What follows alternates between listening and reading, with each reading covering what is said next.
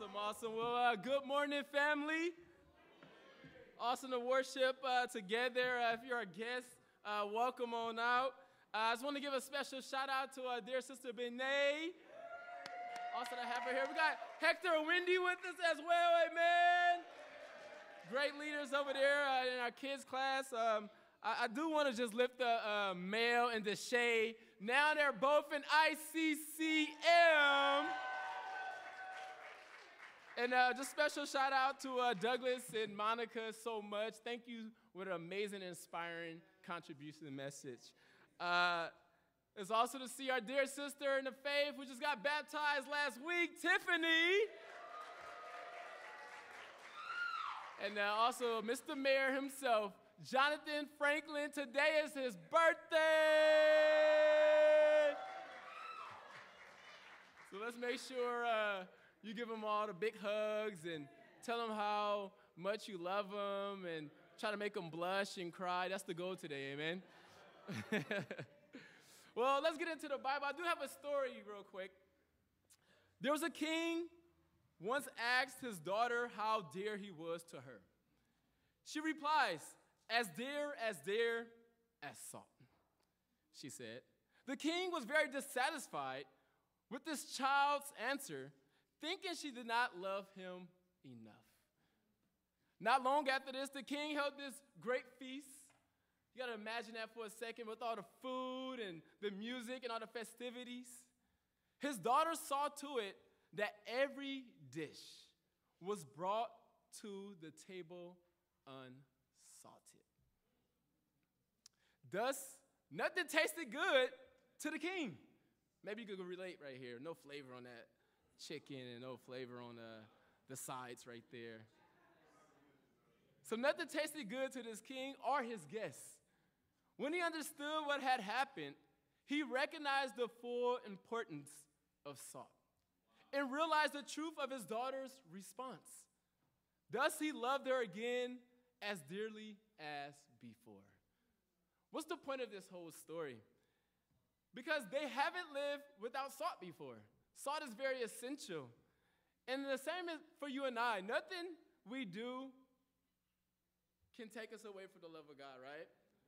However, for the father and her daughter, the father finally realized there's nothing that my daughter cannot do to take away her love for me. That's what he finally realized. Like, oh, I don't know if my daughter loved me enough, but it dawned on him like, wait, she does. As dearly dear as salt. So let's kind of talk about salt. I think Jesus talks a little bit about salt as well. We are here for the Bible, amen?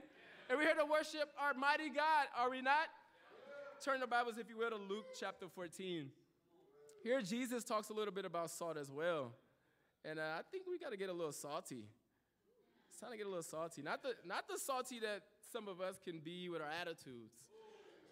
Not the type of salty we can be from the worldly standard, but the salt that God talks about here in Luke 14. Pick it up here in verse 31. It says, so suppose a king is about to go to war against another king. Won't he first sit down and consider whether he is able with 10,000 men to oppose the one coming against him with 20,000? If he is not able, he will send a delegation while the other is still a long way off and will ask for terms of peace. In the same way, those of you who do not give up everything you have cannot be my disciples. Salt is good, but if it loses its saltiness, how can it be made salty again? It is fit for neither for the soil nor for the manure pile. It is thrown out. Whoever has ears to hear, let them hear. Wow. Jesus is so cool. He's like, hey, whoever has ears, let them hear. Like, figure this out. You know? And obviously we know the context of here. Jesus is talking to the multitudes of people and the crowds of people who wanted to follow him. And there was a cost to that, and Jesus challenged him to give up everything. However, Jesus goes on and talks a little bit about salt here. And he begins talking about salt, and salt is used for all types of things. Obviously, it's used for flavor. However, historically, it was also used as a preservative. And it was also used as a fertilizer. So here the scripture says that if the salt loses its saltiness, guess what? it has no more purpose. It becomes useless all of a sudden. In the context, Jesus is getting at, because you got to think about their day and age, there's a lot of agricultural things going on. And we know the fertilizer were used to help the plants get stronger and to grow. However, in the context of manure pile, we should understand that good salt properties would spread along this manure pile and preserve it in the fertilizing properties of it to help the plant grow. Otherwise, the manure would rot or ferment and become useless as fertilizer. It would serve no longer any point. Therefore, unsalty salt is useless either as a fertilizer itself or to even enhance the fertilizer properties.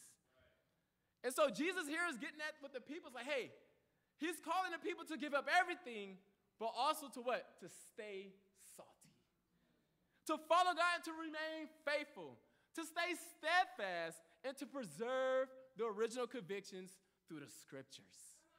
Which brings me to the title of my lesson today, to stay salty. We need to stay salty. Some of us have too much salt. You may need to tone it down a little bit. But some you don't have enough salt. And it is leaving you right there lacking some nutrients. So I want to talk about that and address that real quick. Especially if we're going to finish the year off strong. Because God's doing great things here in Southland. I mean, Jonathan's birthday, Tiffany got baptized. I mean, a lot of missionaries actually came from Southland and planted churches all around the world. God is doing incredible things. But if we're going to end this year off strong, we got to understand that we too need to have deep, salty convictions. And that's just two areas I want to focus on, is commitment and understanding the spiritual battle at hand. Amen. Point number one, strength through commitment. Turn your Bibles to 2 Chronicles chapter 16. Strength through commitment. Obviously, this is during the king's period, and then you had good kings. And most of those good kings, majority of them would always devote themselves to God. And they would act justly. They would make sure that they are practicing what they're preaching. But also you had some not so good kings. And those not so good kings would pretty much be the opposite. They would not be close to God. And they would not administer justice for the people. Here, during the time of Ellison, we pick it up here in 2 Chronicles chapter 16, verse 9. And it says, "For the eyes of the Lord range throughout the earth to strengthen those whose hearts are fully committed to him." Let's just pause right there real quick. If you want to get strong, the Bible says get fully committed. Amen? So what's going to get you strong is just making a decision to be fully committed to the Lord. Don't play it safe. Don't play it safe. It's not the time to play it safe right now. Instead, put all the chips in. Put all the marbles in. Be all in. And give your best to the Lord. Amen? God gives your full commitment. He calls us to do likewise. God gives us his best, and he calls us to do likewise. Look at Luke chapter 9. We're going to do a little Bible study today. Luke chapter 9, again, multitudes of people are following Jesus, and it's just so similar to like the religious society that we live in. A lot of times people want the benefits and the blessings of Christianity. Maybe they want to date just like Douglas and Monica and get married and be up here on the altar and be like, man, I do. A lot of people want the blessings of Christianity, but they don't want the death of it. Look at Luke chapter 9, and we pick it up here in verse 57. And it says, "As they were walking along the road, a man said to him, 'I will follow you wherever you go.' Jesus replied, 'Foxes have dens and birds have nests, but the Son of Man has no place to lay his head.' He said to another man, 'Follow me.' But he replied, 'Lord, first let me go and bury my father.' Jesus said to him, 'Let the dead bury their own dead, but you go and proclaim the kingdom of God.' Still another said, 'I will follow you, Lord. But first,'" he had it on straight. But once he said, "but first," you don't want to be a but first person. He says, "But first, let me go back and say goodbye to my family." Jesus replied, "No one who puts his hand to the plow and looks back is fit for the service in the kingdom of God." Here Jesus lays it on out. He's like, hey, he's calling these guys to full commitment, nothing less. And it's interesting because every guy that Jesus was calling to the standard to follow him, they all had all types of excuses of why they couldn't follow him. One guy's like, well, my family. Oh, one guy's like, hey, it's uncomfortable. I kind of want to fit in. I want to be accepted. I want to be accepted and be like the masses of the people around me here. And it made me think too, like, well, in context, who were these guys Jesus talking to? Who were they? Look at Matthew chapter 8. I'll tell you with a little Bible study. In today's service, as you guys know, it's a little different. Today is also a little communion here. Because I think as all these things are going on, it's so easy to get caught up in a whirlwind of things you can't control and jobs and the transitions and all these different stuff. And you're going to forget just the plain basics. Jesus called us to the plain basics, which is being fully committed. But who was he talking to in Matthew chapter 8? Pick it up here in verse 18. It says, when Jesus saw the crowd around him, he gave orders to cross to the other side of the lake. Then a teacher of the law came to him and said, teacher, I will follow you wherever you go. Jesus replied, foxes have dens and birds have nests, but the Son of Man has no place to lay his head. Another disciple said to him, Lord, first let me go and bury my father. But Jesus told them, follow me and let the dead bury their own dead. Who was Jesus? He was talking to the religious society at this time, the teachers of the law, but also he was talking to his very own, those who called themselves disciples. And we see Jesus puts the relationship on a line. And he's like, dude, this is the standard still. Like, I love you this much, but I love you enough to tell you the truth. I love you enough to call you to the truth, to be fully committed, because that's the only way you're going to get stronger. And Jesus was serious about this commitment. I think that's why in Matthew 7, the people were so shocked of Jesus' teachings. And they realized the difference between the way Jesus taught and the religious societies. There's like in Matthew 7:29, they understood that Jesus taught as one with authority, not as the teachers of the law. So what was the clear difference here? What was the difference between what Jesus taught and those who practiced the law, the religious society at the time? Well, Jesus actually expected them to obey. You think just because we go to church and show up, like the world is not doing the same thing right now on a Sunday? You see what I'm saying? You don't think just because we pray and we read our Bibles, like someone else around the corner literally is doing the exact same thing? The difference that made Jesus' teaching so different is that he expected them to obey. Yeah. And Jesus actually expected commitment. He expected commitment from those who said they're going to be his disciples. So what did that mean for the church? That was going to be called themselves a church full of disciples. I'm glad you asked. Not my words, but let's go to the Bible. Acts chapter 2. Acts chapter 2.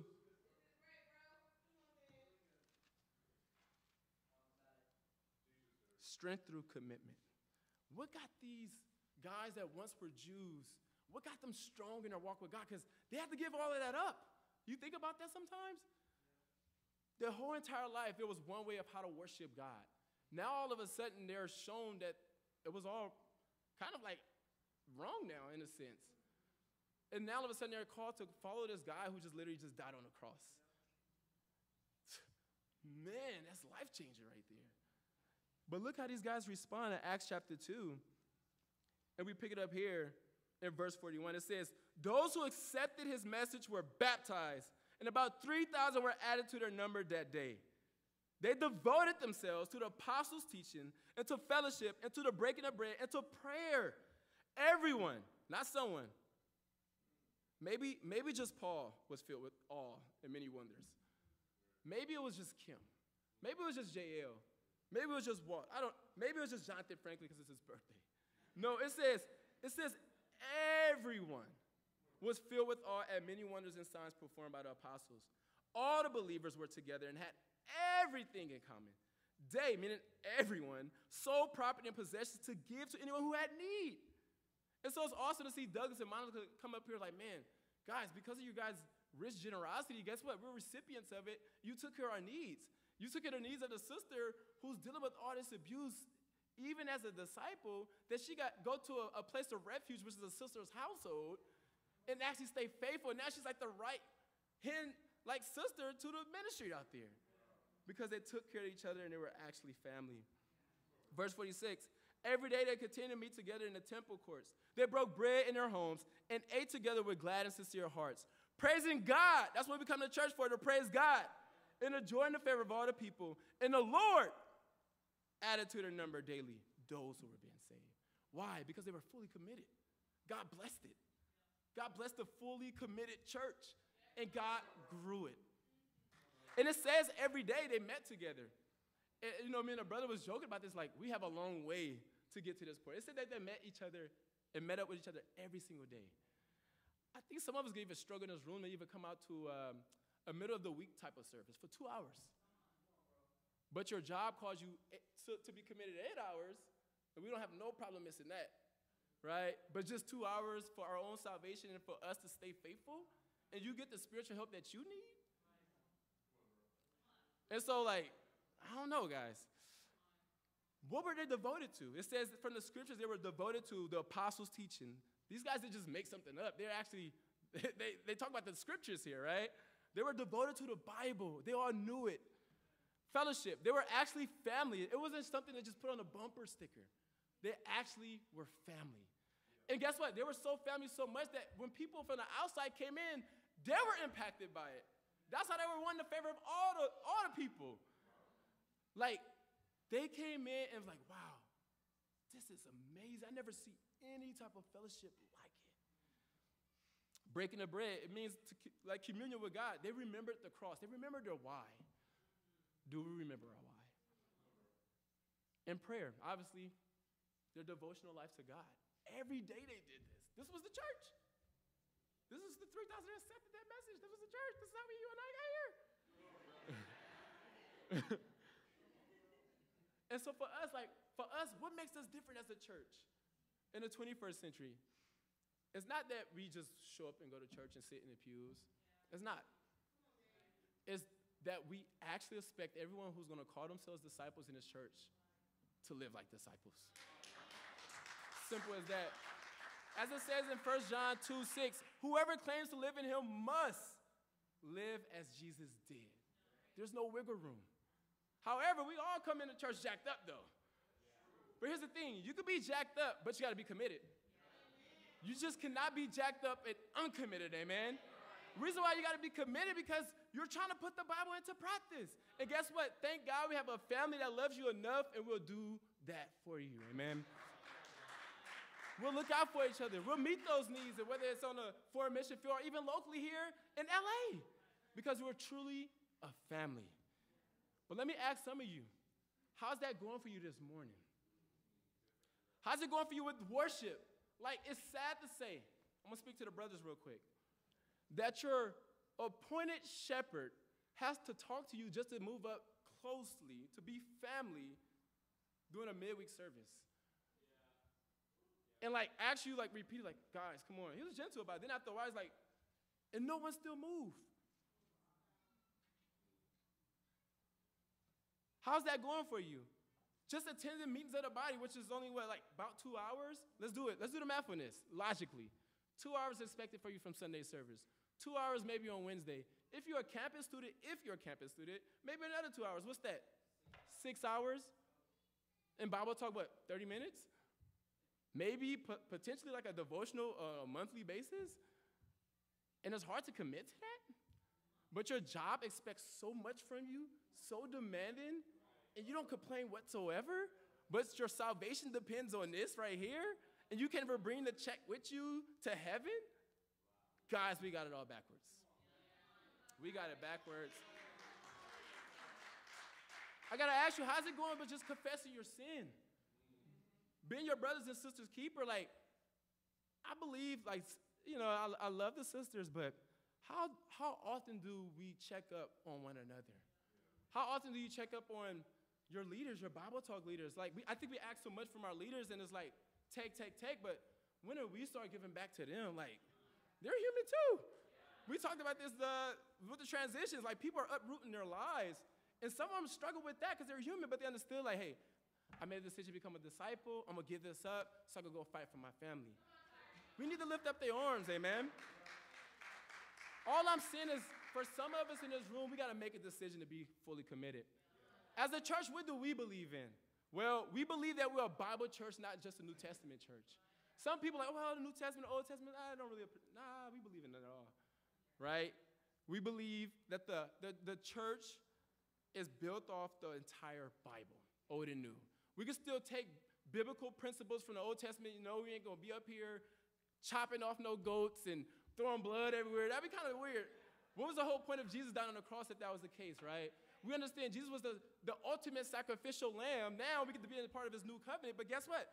It's still his word, and it still applies for us today. You could draw so much meaning from the Old Testament.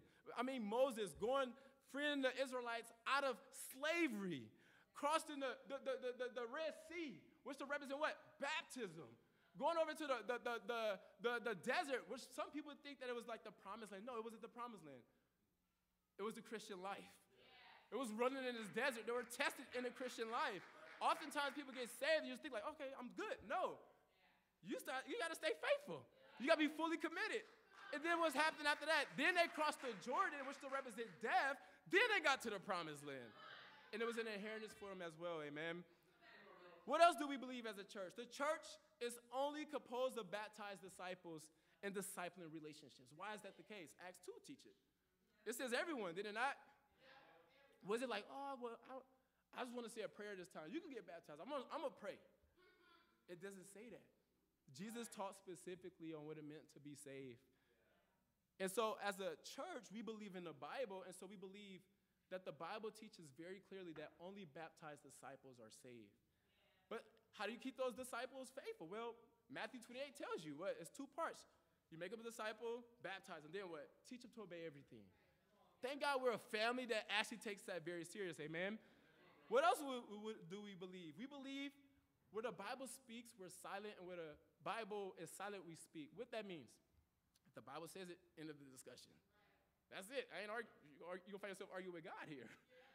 However, if the Bible doesn't say it, that doesn't mean like, okay, everything out the window, I'm just gonna do whatever I want. No. We still gotta be godly. However, you can take biblical principles from the Bible that doesn't contradict the Bible, and you can utilize it to build up the kingdom, take care of the church's needs. For example, we have these discussions every single week called Bible Talk. You would not see the word Bible in the Bible. Does that mean just toss this out the window? You know what I mean? Like, no. So you could take biblical principles and apply it to make the church built up and for God in a great way, amen? What else do we believe? We believe in the evangelization of the world in our generation. I think the GNN was a great visual and testament to that.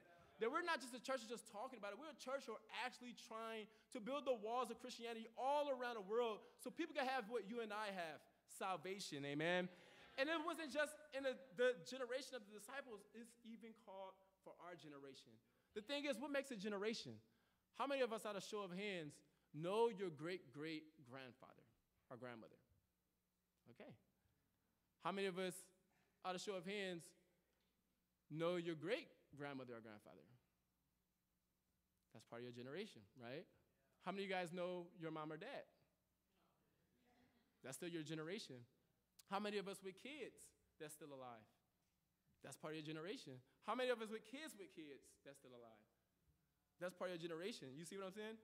So anything, obviously, that's past that or under that is still not alive in your day and age, in your generation, that's a different generation.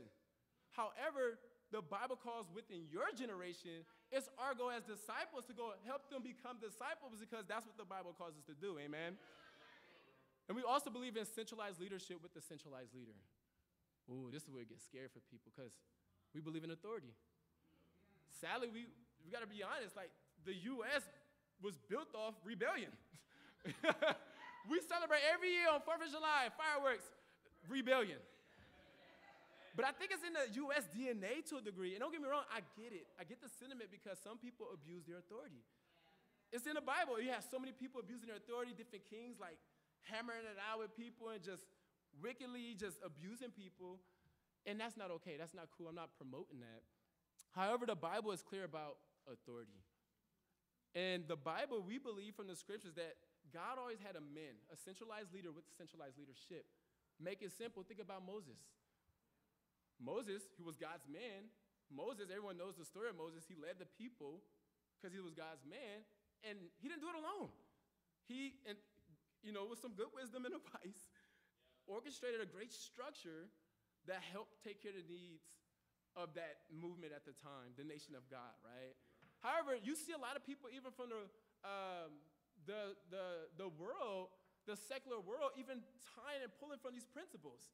Think about it, in all these major corporations, they have a hierarchy as well as structure. You have the CEO, the vice president, all these different things. Why? To take care of the needs of the company. Not everybody can just make a call to the CEO like, hey, man, I need a raise. Hey, man, when's my day off? You know what I mean? Like, so in order to take care of the needs of this structure and this business, they use that principle from the Bible. It shows you how powerful the Bible is, even to pagans, amen? But guess what? We believe in the same thing. We believe from the scripture that God appoints a man. And for us, it's Kip McKean. And some people could have like, well, he don't look like me. Well, amen, bro. Like, that's God's man.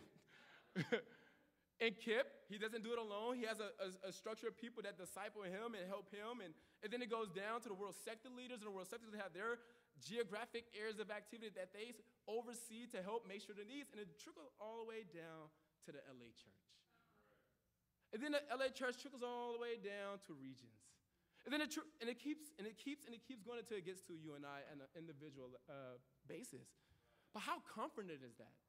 I think sometimes we could think control is a bad thing. Try talking to the mom at the grocery store and trying to calm down her kid. Like, the kid is like, and everybody's in line like, you better get your kid. You know what I mean? No one's gonna be like, man, you're doing a great job, mom. Keep it up. Like, no. So control is a good thing. I think we just gotta unplug ourselves from this religious society and being Americans and actually do the Bible. Are you with me? Why is this so important? It actually keeps the church a safe place. So when anyone, because it's sin, right? If anyone starts to act up, guess what? We jump on it swift. We got shepherds who are really ready to make sure they're taking care of God's church. Why? Because you got to keep it a safe place. We have Bible talk leaders ready, knowing their scriptures, to make sure the church needs to stay a safe place. It's the reason why people could come in and be like, man, that's the church I was baptized into. It's the reason why people could come and be like, man, this church is, they're not just talking about it, but they're actually living out the Bible. I want to be a part of that. And a girl just did that last week. It was Tiffany.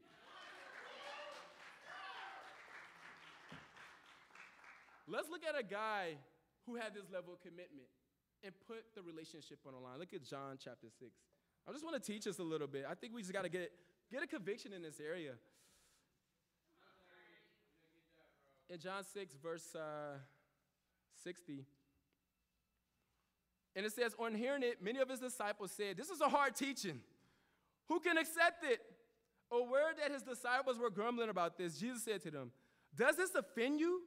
Then what if you see the Son of Man ascend to where he was before? The Spirit gives life, the flesh counts for nothing. The words I have spoken to you, they are full of the Spirit and life. Yet there are some of you who do not believe. For Jesus had known from the beginning which of them did not believe and who would betray him. He went on to say, this is why I told you. I told you, man. I told you. This is why I told you that no one can come to me unless the Father has enabled him. From this time, many of his disciples turned back and no longer followed him. You do not want to leave too, do you? Jesus asked the 12. Simon Peter answered him, Lord, to whom shall we go? You have the words of eternal life. We have come to believe and to know that you are the Holy One of God. And the church said, amen. Man, Jesus put the relationship on the line again. He wasn't compromised because it was the truth. And Jesus knew he's God. He knows all things. The only way that was actually going to help people was not to back off and not to compromise the standard, but call people to the standard. And so Jesus even tells his guys, the 12, the apostles, the guys he appointed, like, you want to leave too, do you? And Peter's like, I mean, dang. I mean, where would I go? I gave up everything to follow you. Because I came to know and to believe. He had his own convictions. I came to know and believe that you're the Holy One of God. Deep convictions. If you want to get stronger, get fully committed. Amen. You know, I want to share a little bit about my life a little. I share my story from time to time, but this is easy to talk about. It's easy to preach about. It's another thing going through it. You see what I'm saying? Because here's the thing. God's going to test it. And I remember just studying the Bible. I grew up going to church a lot. Was a deacon, grew up very religious. But it came a point in my life when I was 25 working in the workforce, and I was like just tired of life. Honestly, I was like, if this is what life is all about, I don't want no part of it. I want to get right with God. So I started studying the Bible. And for me, upbringing, like my family was like everything. Coming from a tight-knit family, from the projects and we looked out for each other. We had to cut corners just to make sure food is on the table. That's what we did. We were trying to survive. We were in survival mode, you know what I mean? And so growing up, I was always attached to that. If it's a family event, I'm there. If it's a birthday, I'm there. Anything. I'll do anything. Go anywhere. Give up anything for my family. And so when I was studying the Bible, one of the costs I clearly start to see is like, man, from the scriptures we even just looked at, Jesus was calling people to put God above their family. And I was like, man, okay, I'm willing to do it. Let's go. God tested. When I was studying the Bible, actually, one of my biggest persecution is just like opposition. You take a stand for something, right? It's just an oppose, was my mom. And as a mom, growing up in that environment, she didn't really quite understand why I was making the decision I was making, because even for herself, she knows about the Bible, not really know about the Bible, right? And so she started to get overreact. She started to overreact in an emotional way. And I'm not knocking her. She's my mom. She has every right to feel a concern. However, me studying the Bible, I seen a different kind of truth to this matter, if you will. I was like, man, I'm not right with God. I need to do everything possible to make that change and get right with God. And so my mom blowing up my phone the day of my baptism, and she overreacts, and she's calling up my pastor. Pastor, you know? So the pastor calls me while I'm at work, and I get this text, and he's like, oh, man, I hope it's not the ICOC, which is the International Churches of Christ, or the ICC, which is the International Christian Church, our fellowship. It's a cult. Now, I'm black. You know? And sometimes when things are kind of off, it's like you see one person run, we all run, and we'll ask questions later. You see what I'm saying? I'm just saying, culturally. And so I'm like, wait, what? Like, how deep am I into this? Like, what the heck? Like, I'm kind of mad, but kind of afraid at the same time. And I kind of panic, and I was like, you know what? I'm going home. So I'm emailing my manager, and then I check online. I'm like, oh, it's some good reviews of what's going on with the church, but also some negative stuff that people just didn't really know the Bible very well, and they had a lot to say. And it's interesting. It's always the people that have something to say is the ones that don't really be in their Bible. You know what I mean? And I was like, wait. I learned this. This is what the Bible talks about. Not everyone's going to agree with me, and that's okay. But I got to follow God here. My persecution led all the way up until my baptism. Me in the waters of baptism, about to get ready to get dunked into the water, fully submerged. That's what we believe in, baptismal. It was still persecution. And I remember just that night just crying because it was so much commercial. Even in the church I got baptized in, the whole church came. My whole family came, trying to talk me out of this situation that I made a decision on personally because the scriptures. And I'm like, wow, this is real. It freaked me out. But now, 7 years later, I can still stand because of that decision, amen? Just like Peter. And obviously, it didn't even stop there. Sadly, even after the baptism, friends walked away. The guy that helped me become a Christian, was a part of my fraternity, Alpha Phi Alpha Fraternity Incorporated, he walked away. The other girl I was close to in a church because we knew each other from the secular world or whatever, she walked away. And now it's like all these close relationships I have that's within the church, they're all gone. And just like Peter, I had to dig deep. Where would I go? I come to know and believe that you're the Holy One of God. And that has to be our convictions as well, amen? We just can't seek the kingdom and not his righteousness. The Bible says seek his kingdom in his righteousness, amen? And so this is the same stance that Kip took a while back. It's the reason why we still have a church to this day. It's the reason why God is blessing this church. You've seen the Good News Network. Now in 2022, a church is over 15,000 disciples all around the world because of people not compromising in their convictions. You know, I want to challenge us to make a decision to be fully committed. simply. Here's the thing. We always talk about this. You got to be willing to do anything, bro, and go anywhere and to give up anything, right? I want to challenge you. Do it. Actually do it. That was the difference between what Jesus taught and what the religious world said. Like, Jesus expected you to obey. That was being a disciple. So here's the practicals, right? If you're asked to give things up that's hurting your walk with God, give it up. If you're going to be a disciple. If you're asked to do anything and to ask to help, to serve, meet a need, go take communion to a brother that's shut in, whatever it may be, do it and do it cheerfully. And if you're asked to go anywhere and the Spirit decides to put you on that mission team to Apia Samoa, or the Spirit decides to blow you back to San Francisco or whatever in the region of LA, be willing to do it. Let us be all salty in our commitment, amen? As I get ready to close out, point number 2, spiritual warfare. I think this is just important. Revelation chapter 12.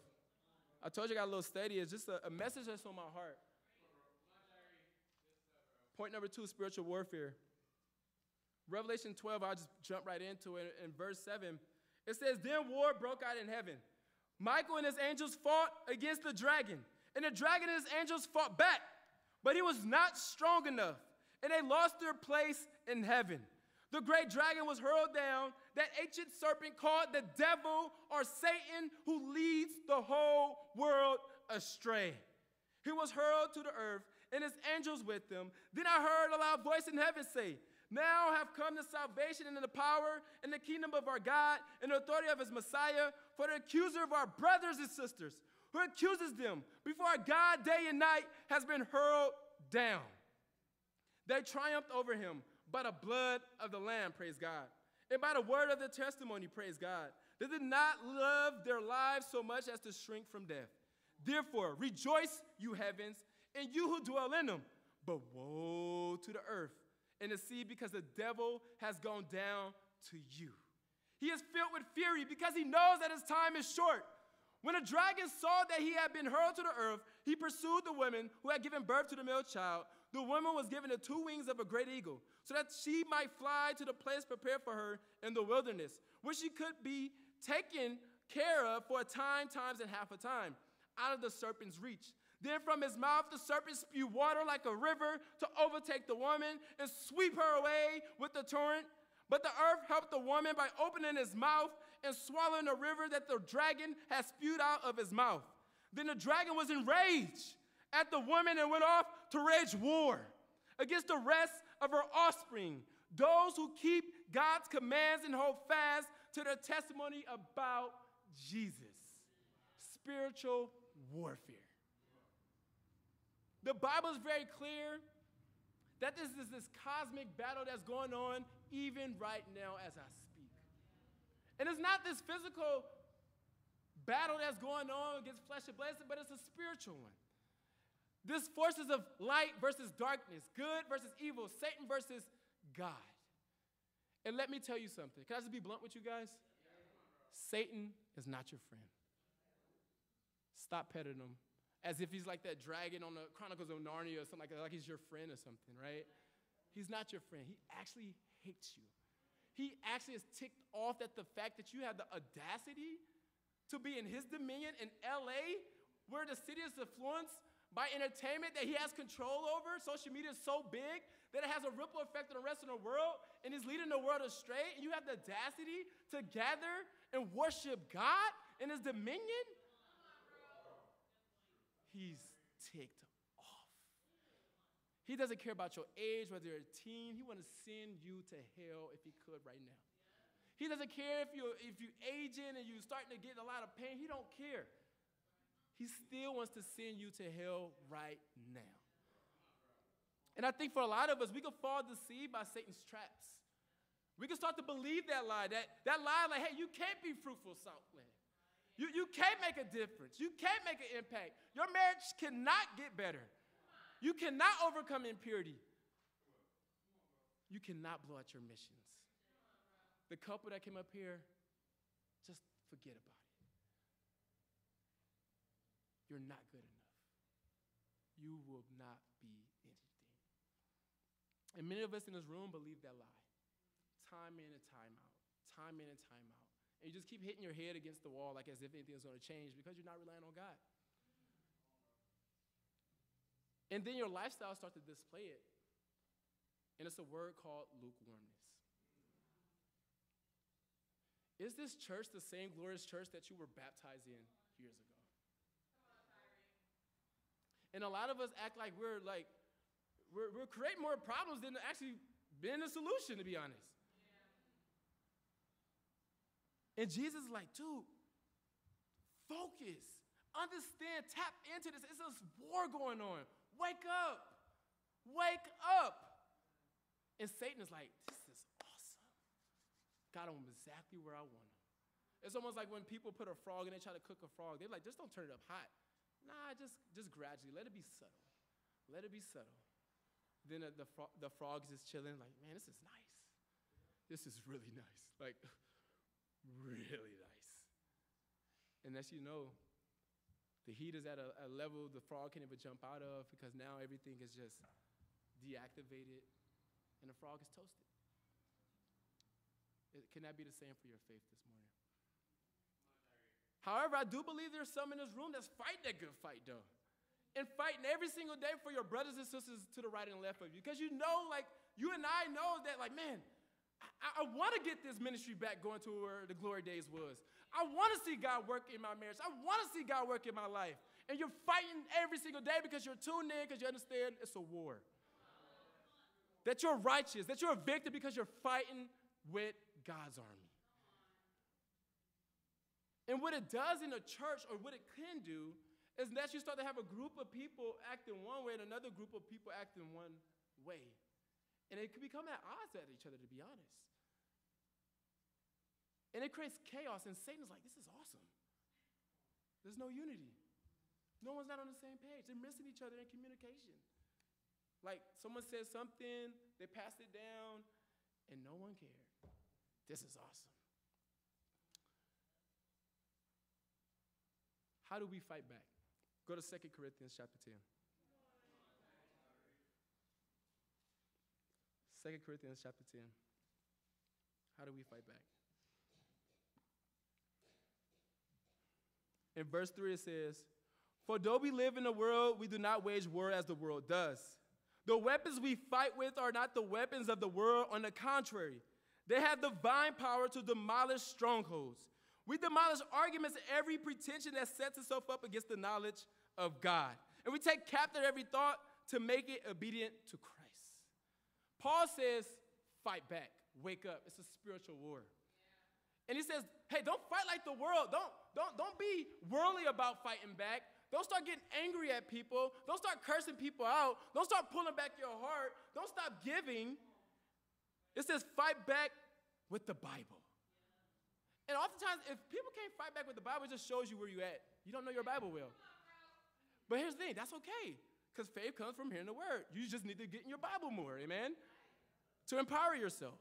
Because the flaming arrows are coming. And it says in the scriptures, it says, he has the power, meaning the scriptures, it has the power to demolish strongholds. It demolishes every argument. Demolish every pretension that sets itself up against the knowledge of God. What is pretension? Well, it's just a false or unsupported claim, the act of pretending, right? So we can think that our way of thinking is right, but it can actually be against God. So we can think that we're right, but really it's against God's way of thinking. That's why he says, my thoughts are what? Not your thoughts. My ways are what? Not your ways. We can think of ourselves as smarter, more sophisticated, more effective, more powerful than God's ways, which is just very foolish. We can be like, well, I got this accolades and this number of years, and God's like, so what? Solomon thought the same thing, dude. Look what happened to him. You see what I'm saying? Because we could think our ways is better. And then Paul goes on and kind of address some more issues, but really what he's getting at here is like, it's a spiritual war. And then he talks about, hey, don't judge based on mere appearance, because like these guys question Paul's authority. And they start to like, hey, like, this guy don't know what he's talking about. He's really bold in his letters. And his text messages in our day and age, like, he's really bold. He ain't bold in person. He's very unimpressive. He can't even speak properly. Moses couldn't speak properly. You know what the Bible said about him? He was a powerful preacher. You see what I'm saying? He understood who he was. Same thing with Paul. Paul's like, hey, you judge it by mere appearances. Like, dude, you have a worldly point of view. You get nothing because you're tuned out right now. You know, scholars actually believe that Paul wasn't on the outside looking in, like based on looks, he wasn't very impressive. Like, we think of Paul like, man, he wrote majority of the New Testament. This guy was, right? Like, for some reason, our worldly think is like, this guy was like the LeBron James of the Bible. He was second to Jesus right here, you know? But really, scholars believe, writings in the 200s, it says, Paul was a man of small stature with a bald head and crooked legs, in a good state of body with eyebrows meeting and a nose somewhat kind of hooked. So Paul was described as a guy with a unibrow. But here's the thing. Paul understood the authority that was given to him in Christ to build up the church, not tear it down. And people questioned that. And he's like, all right, you want the tough Paul? I'll bring you the tough Paul. And he switched gears on him, right? And so I think for us, in the same way, like, we could be so out of touch. We could be so out of touch with the person that God put in our life that's trying to help us and help us mature. And we could be like, I don't know, listen to what I want to listen to. My way is better. I've been doing this. And you can lose the heart of a child, which is constantly learning the things that God is trying to teach you. We should never get to a place where you feel like you know it all. That's dangerous. You should always, that's why Paul, the same guy that was unimpressive, he's like, I just want to know Christ. He knew a lot. Dude, this guy was very scholarly. He knew the whole law. You know what I mean? Like, but he wanted to know more. He wanted to constantly learn more about God. Is that our heart today? You know, this is the difference. You know, I want to kind of share this illustration. And I want us to decide what type of church we want to be. An aircraft carrier or a cruise ship. And I love RD always hit on this, right? But there's some similarities, but there's a clear difference as well. You know, they both have about 6,000 people on the ships. In an aircraft carrier, every single person is a vest. Every single person has a role, from the captain, like the leader, all the way down. Everyone is serving. Everyone is flat committed to what's at hand because they invested, they're plugged in. On a cruise ship, however, you have a few people who have a role, and they're doing all the work. And it's like, well, that's the waiter's job, you know, like, it's trash in the football. That's the waiter's job, you know, and you got everybody else scrambling like a chicken with their head cut off, while everyone else is just civilized and just looking from afar and enjoying their cruise. Like, man, this is awesome. And you got to ask yourself, what type of ministry you want to be? The aircraft carrier or the cruise ship? You want to be the cruise ship where it's like, you know what? I want Paul and Kim to take care of all the problems. Paul and Kim, Paul and Kim, Paul and Kim, Paul and Kim. You know what I mean? Like, they're just only one couple. They can't do it all, and they can't do it alone. We got to activate our shepherds. Our shepherds are training. You're there for a reason. Have the God-given authority that God has instituted to you. Like, if God's calling you to be a shepherd to training, that means he believes in you. Now just go do the work. If you're a Bible talk leader, like, well, you know, Tyré sent this text, and no. Like, own your flock, own your sheep. You should know who's here today and who's not. And if you don't, shame on you.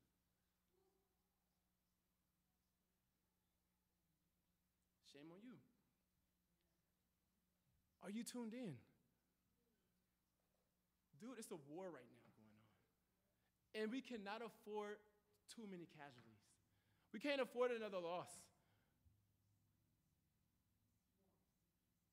So it's time for us to actually wake up, amen? However, I believe, in my heart, I believe that we are aircraft carrier. And I believe there's a lot of people are fighting for each other day in and day out, praying on their knees till their knees get ashy. You ever did that? You pray so much your knees start getting ashy and it's like tired and sore, you know, and start hurting. Like, I believe there's people in the room that's like that. That's begging God and praying for the leadership. Sometimes the leaders need your prayers. They don't have it all figured out. Yeah. And the leaders are, guess what? Praying for their people because you don't have it all figured out. And everyone playing a role together because we are truly a family. Here's the crazy thing. When it actually comes into war physically, many countries understand this concept. The total investment that's needed to actually win a war. You know, facts show that in World War I and World War II, there were war bonds. And war bonds had been sold to finance the American involvement in these wars. And it required the government to borrow amounts of money, large amounts of money. And over the course of the war, it says 85 million Americans purchased bonds worth a total of more than $180 billion. Think about that. U.S. may not be the U.S. you see today if it wasn't for the investment and people fighting for your lives today. To protect you. This is the reason why you could meet here, get the Bible out without people shooting you up, to be honest. Because people were willing to be all in, understand there was a war going on, and they fought for their families to protect you and I. And it makes me think well, how much more the spiritual family of God? Is it too much for the church to ask you to give back in return? Because it gave you everything. It gave you salvation.